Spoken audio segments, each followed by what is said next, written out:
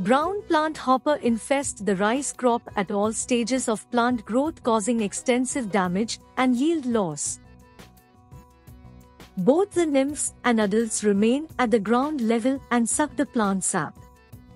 Due to feeding by both the nymphs and adults at the base of the tillers, plants turn yellow and dry up rapidly.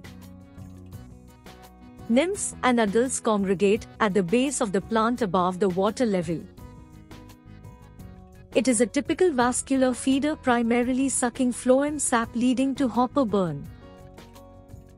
During the early infestation stage, round yellow patches appear, which soon become brownish due to the drying up of the plants.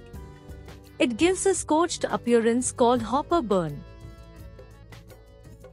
Hopper burn caused by the plant hoppers is distinguished from other hopper burn symptom by the presence of visible sooty moles at the bases of the rice plant.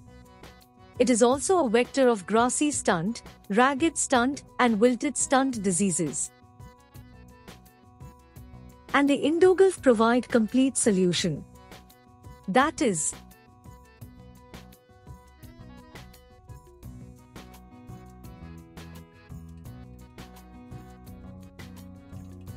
drain the water before use of insecticides and direct the spray towards the base of the plants. Thanks for your time and share the knowledge.